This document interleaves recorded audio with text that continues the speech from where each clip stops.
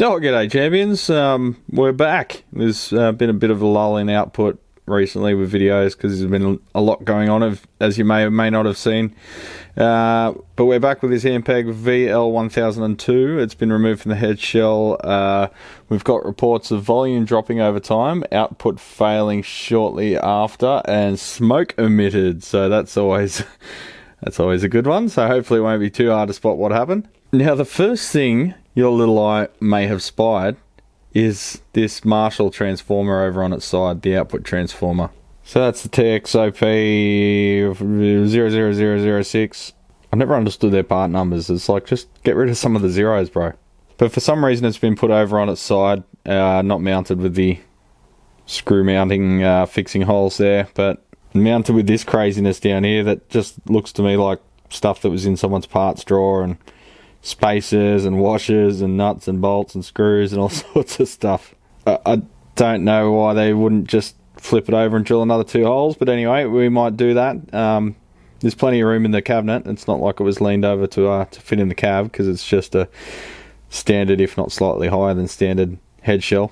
At some point someone has installed a MIDI mod by Sherlock Amplifiers. Dale Sherlock, I believe his name is, used to make these. You might even still make them, I'm not sure, but these were basically retrofit modules to add MIDI functionality or channel switching functionality, at least to old school sort of amplifiers. I'll have to look into it as to what the functionality was, what the programmability was. I don't really know anything about these things because I've never seen one in the flesh. But I do remember, I think, getting guitar mags and seeing an ad in the back pages for them as a mod that you can either buy or get installed. So I don't know, I might do a bit of research on that and show you. If you see some more information right now, that means I have done the research. And here we are, champions. Quite a nice looking website here, Sherlock Amplifiers. Midify your amp with Sherlock Amplifiers MIDI mod.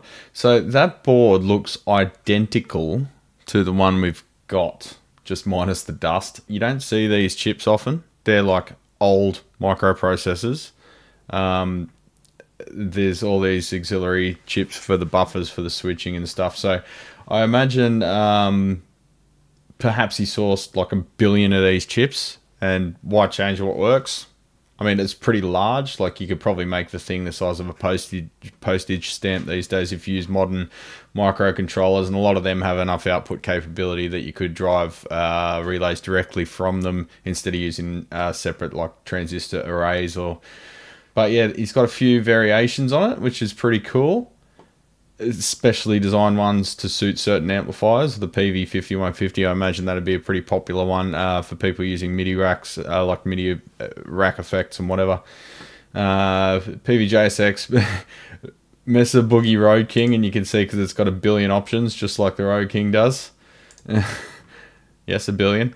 Dual rectifier, triple rectifier, Mark IV, JCM 2000, even though they're all dying, unless they've had a board replaced. But yeah, it's customized to make it easy per amp, so that's ultra cool. And then just a generic MIDI controlled switcher for A/B switching, custom cables, so you can order cables to suit whatever rig you're building. I'm pretty impressed, to be honest.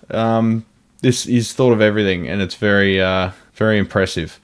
And the price is, in my opinion, too cheap for what it is. $300 for a custom built MIDI switcher. That's pretty impressive. I know a lot of amplifiers have this stuff built in these days, but if you're using a classic amp that you love, it's pretty cool to be able to bring it up to, you know, modern sort of rig standards. So old school construction, you could have a little bit of difficulty fitting that in some amps, which is probably why in this one they fitted it outside the chassis, because you saw how full the thing was. All the circuit boards take up pretty much all the room.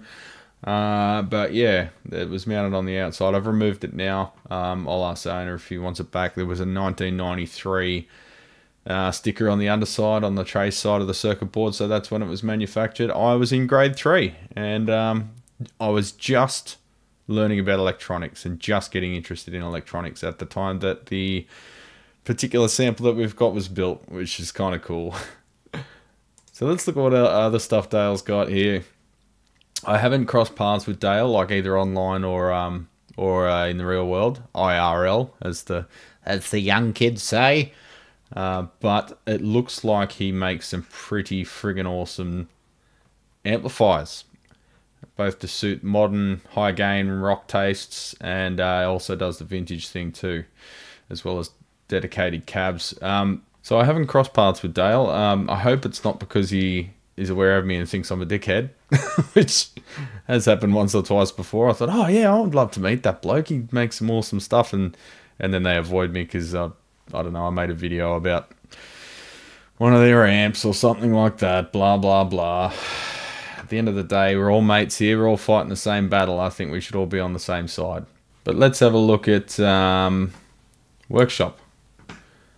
Okay, so he still does repairs and custom work. Well, that's pretty cool. Metalworking area, amp manufacturing area, woodworking area, Tilex cover. He does it all. Looking at the photos here, that's promising. They look well built. Yes, circuit boards. Circuit boards are the preferred manufacturing method if they are done to a high standard. There are so many that are not. There is nothing wrong with circuit boards. In fact, they're better in most cases than point-to-point or even turret construction. You can use higher quality components because they're built for that form factor. The problem is that circuit boards were used by a lot of companies to cut costs. Instead of making the best circuit board they possibly could, they made the cheapest one they could. So they got a bad rap for that. Hot Rod series, Blues series from Fender, JCM 2000s with board leakage, you know, all that stuff. If you make a really good circuit board like the type that you find in Tone Kings, Friedman's, Sir, they are the preferred medium. So he's got a tech info thing here. Yeah, basic tech stuff, little impedance charts, make it easier for people. He's got an FAQ down here, which is good. I should probably have that on my website, but people don't never read it anyway. You've still got to send them to it, and then they still don't read it, and they want you to fix their problems for them. But yeah, that's pretty cool. I should get in touch with him and just touch base and say g'day. Hopefully he doesn't mind me doing that. Oh, I just found an interview with him on Mixdown magazine. Getting to know Dale Sherlock. Hang on, I know this amplifier. That's a Tesco. That's a Tesco 78R. I can tell by all the 6AV6s, the candy red chassis, the transformer with the easily touchable primaries there, and the weird valves. I've worked on one of them. There's one in my, I think I've actually got a Tesco playlist or a Japanese amplifier playlist. Check it out. So check this, there's the link up there. I can put the link in the description. Goes through his history, which is pretty cool. And here's the instructions for the MIDI mod. You could either, I think he does installs as well as just supplies like a kit. He's thought of everything. He's gone into great detail. This is what I like to see. So that rotary switch is to select the MIDI channel. So here it's showing, so that second switch next to the hexadecimal rotary switch is the input switching. So it shows you how to wire it up even, the schematics, and is, like I say, he's thought of everything. He's even got the switch for whether or not it's momentary or a toggle switch as the input. That is very smart. That means that pretty much no matter what switch hardware you've got, you can make use of it with this circuit, which is great. Shows you what the MIDI mod's actually doing. It's just got a driver transistor there, which is switching on relay coils. And it's also got the warning up here for the current capability of the output switching transistors. So 500 milliamp max at 50 volt per output. So chances are you'll be using, you know, 6 volt relays or whatever. So great documentation. A product, in my opinion, if it's sold as a kit, the product's only as good as the documentation. There's a lot of people selling kits with basically no documentation or very vague documentation, and I'd hate to see their email inbox. Let's get on with the show, shall we? But anyway, that's been disconnected and the owner isn't interested in reusing it, so we'll just leave it there and it becomes a part of history. I think the customer said I could keep that if I wanted. Might be a cool little piece of history to hang on to, but you can't hang on to everything, champions. I'm not a hoarder. If I don't use it for 3 months, it goes in the bin. So just a quick look at the front. It's a 2-channel chucha. It's got the adjustable mid-frequency dial like you see on the SVTs. Independent reverb return per channel, independent master per channel. And it's got what they call the power attenuator. Now there's no load resistors in this cabinet, so I've got a feeling that'll be maybe something after the phase inverter, but we'll have a look. Okay, so a quick look at the power attenuator switch, if that is your real name. Just a pot being switched in and out from pins 7 and 8 of this header. And it's also got an LED with a current limiting resistor that's just being switched on and off. So when the power attenuator is switched on, 7 and 8 are connected via this pot. And that LED has a path to ground and will illuminate. So where does pin 7 and 8 go? That's J20. So we've got to go to the flow chart. Okay, that doesn't really make sense. There's no J20. Okay, well, this is embarrassing. So there's no J20, even though it shows J20 there. Okay then, they refer to it as logic board. So that should be it there, but there's no J20. Okay, well, the only multi-pin headers on that board are these two, 19 and 20. And that's them there, and it says 17. So I'm going to assume they go to J8. Okay, power attenuator 4 and 5. Okay, so they go from... This is fun, isn't it? They go from power attenuator J8, pin 7 and 8. So total guesswork here. So pin 4 and 5. Power attenuator. So they go somewhere else. They just do a loop back. Okay, here we go. Power attenuator. J1, pin 5 and 4. Right. Okay, so they're just... It's just a post-phase inverter master volume. It's a cross line. See that? Post-phase inverter master volume. I forget what Ken Fisher type that is, but it's just a pot going from grid to grid. Or from pair of grids to pair of grids. Pulling them towards each other and attenuating the signal without adjusting the bias. So there you go, legends. Nothing new under the sun, except for that rash under my arm. No, just kidding. Ugh, let it get cold. Ugh. Black coffee cold. Nothing quite like it. Bring back beer. God damn it. And this is interesting. It's first amp I've ever seen that's got a key to turn it on. It's like when your parents ground you, they can lock you out of using your 100-watt valve head until you clean your room properly. And you've got your ready switch and your go switch. So I guess we'll have a look in a sec. But ready must be power and go is your standby. Now you can see here the power transformer's leaning over a little. It's been dropped on its end at some point, and the brackets have bent up and sideways. So we'll flatten them back out and maybe see if we can fit some larger washers onto there to try and prevent that happening again in the future. Looks like someone's replaced the reverb knobs there. In fact, someone's replaced the master too. I doubt it would have had different knobs for that area, but I also doubt we'll be able to get the original, so we may have to just leave them as is. There's no complaint about that. So before we rotate her around, we'll just have a look at the preamp. So see down in there, the spring has missed the nipple. And the spring's off to the side. That's a good way to break the tip off the valve and make it lose vacuum. If possible, you always want to stick your head in there and just make sure that you've got the spring centered as you install those shields, or you can snap the tip off and you hear the of hell. That means you got to buy another valve. Otherwise, it'll end up looking like that one. So all the valves are specified as 7025s or 12AX7s. Let's see what's actually in there. V1 Hot Rod by SLM Electronics. Fender 7025/12AX7WA. What was that one? 12AX7A. Right. Made in China. Ooh. Can't read it. The writing's gone a bit smudgy. Got another Fender. And the JJs. They've all got vacuum. So we'll check them all for viability and reuse if possible. Now a phase inverter. So it's 12AX7 as well. Alright, Ruby. Sweet. And we've got four 6550s. This one's either configurable for 6550s or EL34s. And you can see the little switch down there for the bias select to switch between the two with the very smart switch cover there, so you only change it when you know what you're doing. So we've got two outer ones, RCA 6550s, and the two inner ones are Svetlana 6550s with a slightly wider bottle. Now I think we've found the source of the smoke. That valve envelope, the glass envelope there, has gotten so hot that under vacuum, that hot spot there has been sucked in. Sucked in. So the radiant heat off the anode there would have been so hot that it's actually softened the glass and the vacuum sucked it in. Still hasn't lost vacuum, but I dare say that valve's cooked, or the bias supply's cooked, or both. Got some tape on there showing which valve's which. I'll remove that and clean off the residue if possible. So just having a look at the fuses.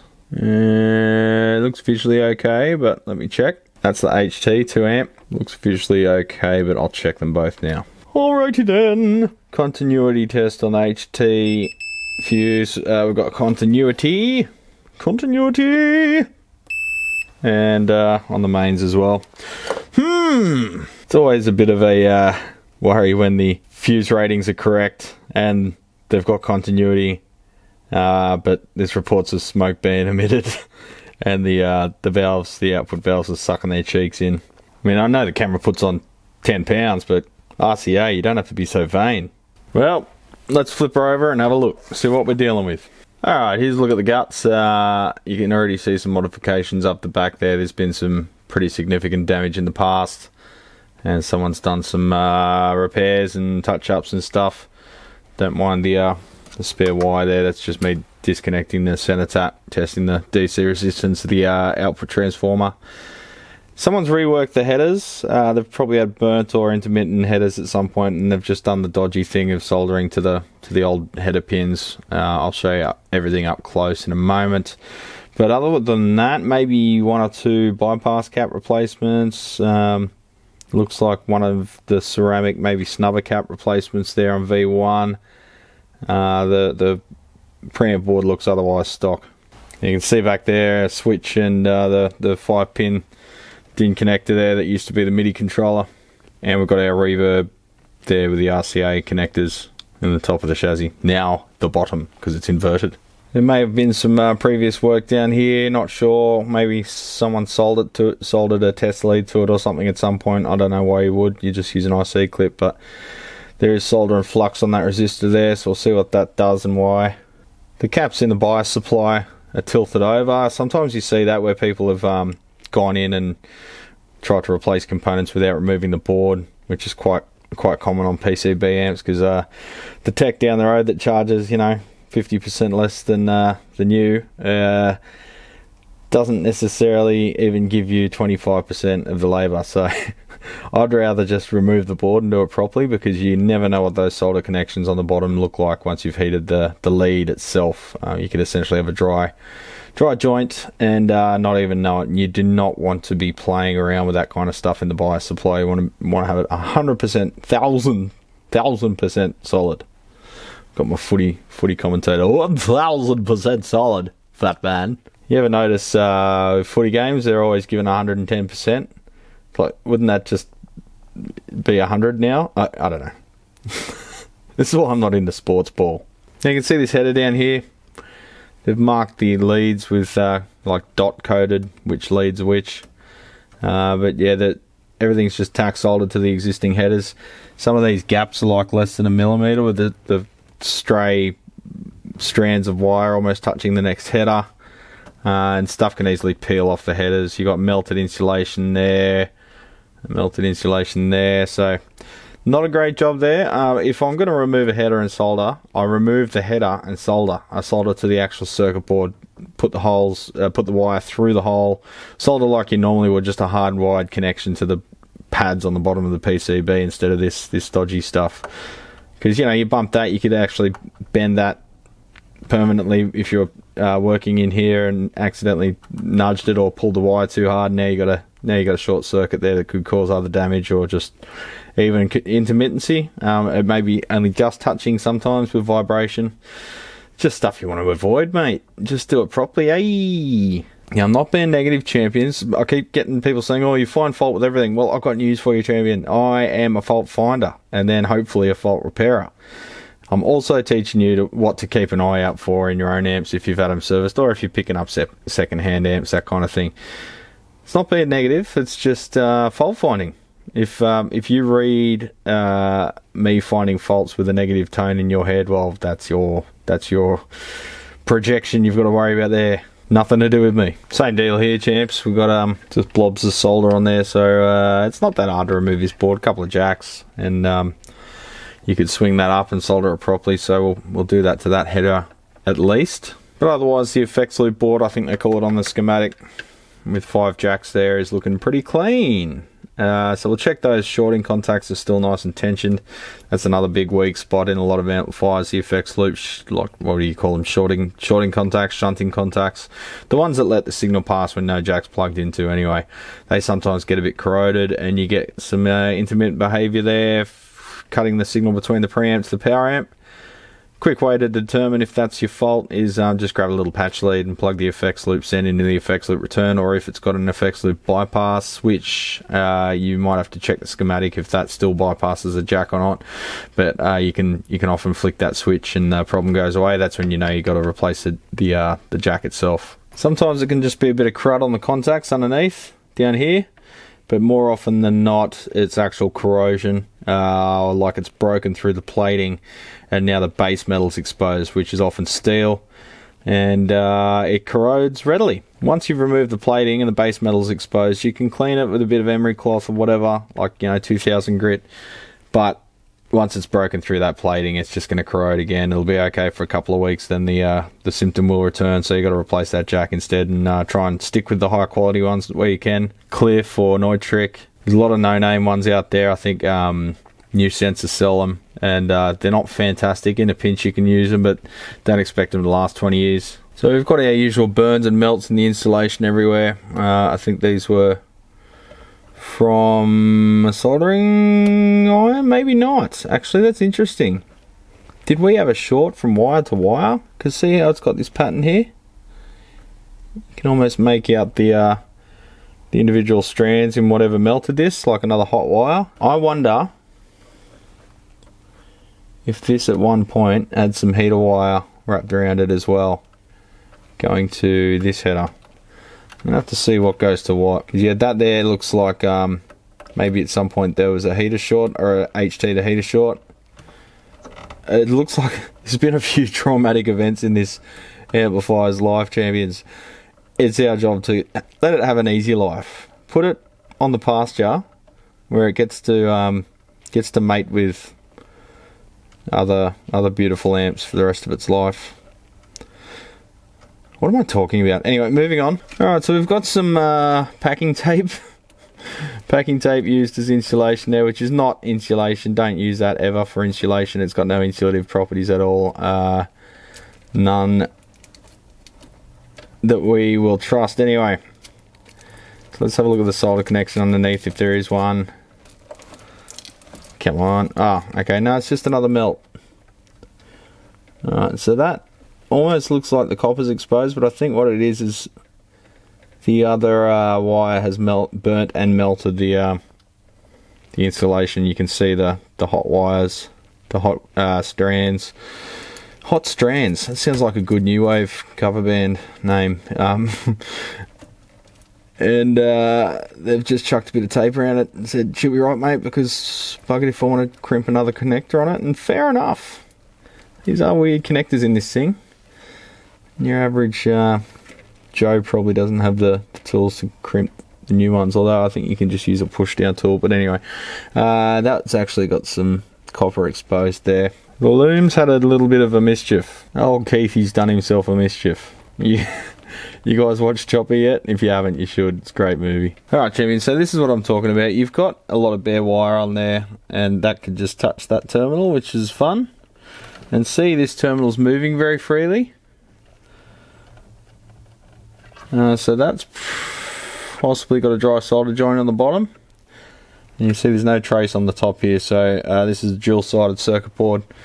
And there must be a trace on the bottom there that's supposed to be connected to, but either way it could touch that wire. And this wire's got strands coming off it, and I reckon that could peel straight off. Harder than it looked, but not great. So all of this has got to be addressed, and the same goes down the other end. That wire's barely soldered. It's just like slightly wetted with solder and just tacked on there, so that's not how you do business. That wire's got a... oh, there we go. That didn't even take 2 fingers to remove. I just Yep, not reliable. All of these, tack soldering again, just peels off. Not the way to do the bizzo. Oh, you can see here the replacement transformers secondaries have been spliced onto the existing wires, probably so they didn't have to replace the spade connectors at the other end. These ones down here. Splicing is valid, you can do it, as long as you do it right. Looking at the rest of the work on this amp, I'm not going to let this one go before removing that heat shrink on every splice and just checking it for integrity. And if we've done that, the only way to get heat shrink back on is by cutting it and putting a new piece on and splicing it again. It's tempting to just leave them, but after looking at the rest of the work on this, I can see that one there. If you look closely, it's like it's got the bulge through the pants. You can see it's actually just a tack soldered joint there as well. That's the secondary of the output transformer. We do not want any weakness in this area. We want it to be solid as a very solid thing. Over here, more melty McMelt face. You can actually see, I reckon this is off a solder barrel. Sometimes you know where to put your attention towards previous work because you can see the melts in the wires, and you look down, you're like, oh yeah, he was working down here, and then you can double check the work down there and then fix up the insulation. None of these techs know where their barrel is. I'd hate to know what they're like in bed. I cracked myself up. Wrong hole, fool. What movie was that from? Scary movie. Alright, so a quick look at the output board. That's our phase inverter there to the left. Moving our way along, we've got some trace repair. We've got evidence of flyback, a flyback event. We've got broken traces, wires replacing them. No regard to lead dress, which could be causing other issues. We've got solder bridges. We've got dry solder joints, tiny little wires where you've got a lot of heated current passing through. Burns in random places where the fiberglass is delaminated. Ooh, nasty. Oh, look at the heater connections. I'll show you that close up in a second. We've got the whole shebang here, champs. We really need to maybe just say no more for this poor little board. Just hardwire everything. You've got a whole section of the board that's been drilled out down here. I think this used to have a heater balance pot on like a trim pot on the actual board. It's got a large section of the board missing there. It's been, looks like dremeled out maybe, and I reckon there used to be a trim pot there. There's been a heater to HT short, and kablamo, this whole area is charred, so they chopped it out and ran wires, mounted this weird pot on the back panel, got a central resistor there, and then these are your two lines to the heater there to make your hum balance pot. In my opinion, all of this is kind of unnecessary. Just add 2 resistors to ground, and you know, fusible half watt resistors around the 100 ohm area, maybe slightly misbalanced as I've showed, and I think Lyle has showed in some videos, and you're golden. No need for a pot on the back that can be adjusted by someone that doesn't necessarily know what they're doing. Not only that, but this pad has been lifted to make the resistor reach it, and that's not reliable either. So all of that's got to come out. So I think I'm going to replace this whole board. Well, not replace it, but remove it. And replace the sockets. So instead of PCB sockets, we'll put some eyelet sockets on there. And I'll hardwire everything on the output section, which is just your screen grid resistors and the grid stoppers. Just like a fender, you know, it's mounted on the valve sockets. As for the phase inverter, we've got a screw here, which won't be used anymore because we'll have no circuit board. We've got a screw here which is used for the valve, but we could also possibly mount a tag strip on this side. We can mount the components for the phase inverter to them, 2 tag strips, and then hardwire everything to the output sockets, and should be golden for a very long time after that. So I think that's the plan of attack. Well, we've got the boards out, we'll give them an inspection, just get all the wiring as good as we can get it, and give it a recap, because she is about... what, 35 years old, 30 something years old, something like that. I think it was 1990 or 91 model, so 30 something years old. She will live to fight another day despite the traumatic life it's had so far. So not a classic amp, but I think we could get it sounding good. It'll be a unique little choocher, a new set of EL-34s down there instead of the 6550s because they're a horrendously expensive valve to source, and reliability is an issue with them as well. Any valve that's you know, not your average common garden variety vanilla insert other word here valve is going to cost you an arm and a dick, and I've only got 2 of them. You guess which is which. Oh, one last look at the heater wiring. That's lovely, isn't it? Someone did that, looked at it, and went, job done. Gave themselves a pat on the back, and carried on about their day. Hopefully that person wasn't the customer, and if it was a customer, Pete, sorry mate, I'm just taking the piss. Take it with a grain of salt. So I'll leave this little one here, champions. I'll just show you the finished product once she's together. I don't think there's anything too, you know, incredibly amazing about this one. So until then, take it squeezy. I'll talk to you on the next one. Like and subscribe, or I'll melt your insulation with my soldering barrel.